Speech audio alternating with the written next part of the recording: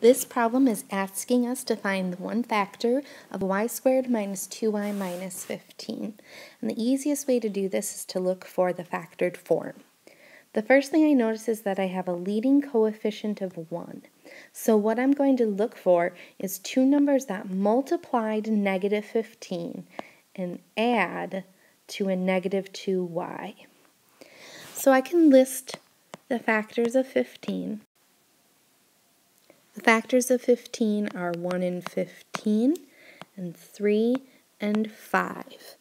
But because this is negative, one of our two factors must be negative in order to add to a negative 2.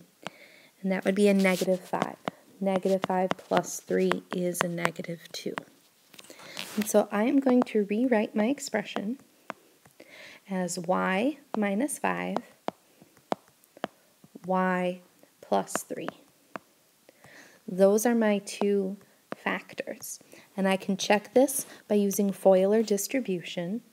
I would have y squared plus 3y minus 5y minus 15, which indeed matches our answer, our given expression of y squared minus 2y minus 15.